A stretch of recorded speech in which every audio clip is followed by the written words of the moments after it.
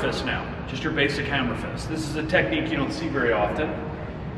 So what's happening is from your guard, and this is used primarily off the backhand, you could do it off the front hand, but it doesn't generate as much power.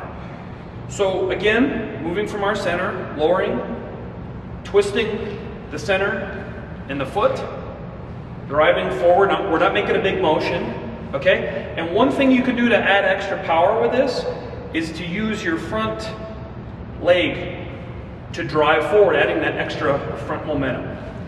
This technique is very useful because it comes at a very odd angle on your opponent when their hands are up, and you can use this move rapid fire. Now what's happening here is this angle actually comes from a strange, see, it's coming right from my guard, right down.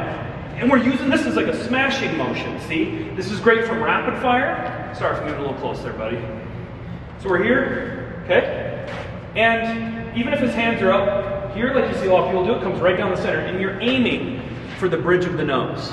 This is a great move to actually break an opponent's nose, okay? This is a great street technique because, again, we're using a part of the fist that isn't going to be damaged, really, okay? We're using here, even the wrist if we need to, if we're coming in close.